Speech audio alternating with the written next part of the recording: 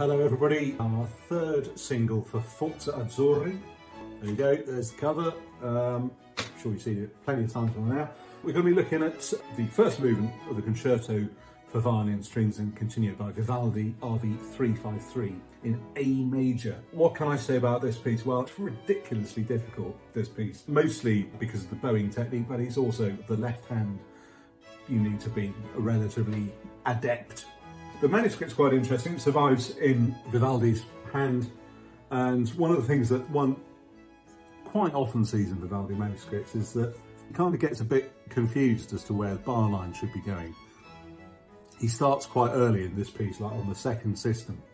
So on the second, you can see where he's originally put the bar lines in there, and there, and then gone, oh whoops, no, I need to.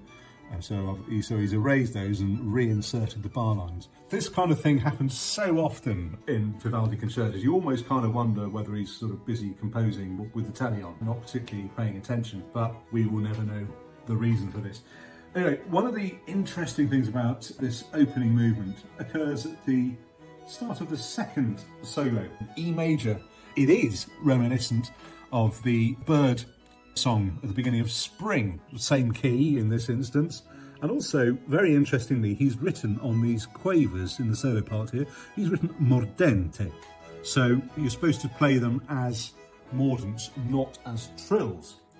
Playing it as a mordent actually means that it's a lot harder for the left hand. Ideally I would have an extra finger to play this part, but unfortunately I've only got the four. So you got this, and then he writes M following on in the next part of the sequence. The M sign appears in the beginning of Spring, just like that, and is an ornament that I can't think of any other instance where Vivaldi uses it, which is interesting, if you're somebody like me. Anyway, if you're moving on to the second movement, one gets the idea that maybe this is a concerto that Vivaldi very much composed on the hoof, so to speak. Particularly, we have a vague idea that Vivaldi composed from the top down. So often what he would do, he would write the solo part out and then fill in the blanks underneath it after he'd finished the solo part. This you can see here because I'm guessing by the direction here on the second system where he writes solo, I'm guessing that is where he originally intended the soloist to start. So this solo up here must originally have been conceived, before he'd filled out all the parts, as a tutti section. But then when he obviously got to the end of the movement, he thought, actually, no, do you know what? That's actually quite nice as a solo, so we'll keep it like that. One of the things that makes this concerto so unbelievably difficult is Vivaldi's relentless use, particularly in the last movement, of both up and down bow staccato passages. I can't do down bow staccato, and in my defence, I think relatively few people can. I can do up bow staccato though, and a few more people can do that. But anyway, the fun starts here. You can see endless scales, all with dots on, that are quite tricky.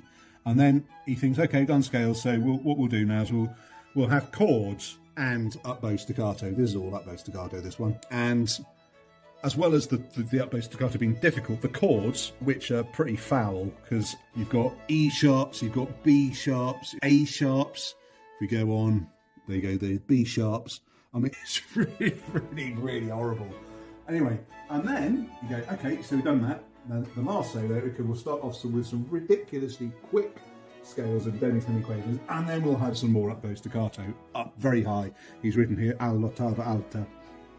So you play that up the octave, and you can see all the up bow staccato stuff there, and a very long one here, which goes to there, and then more up bow staccato, and more up bow staccato, and then another one there.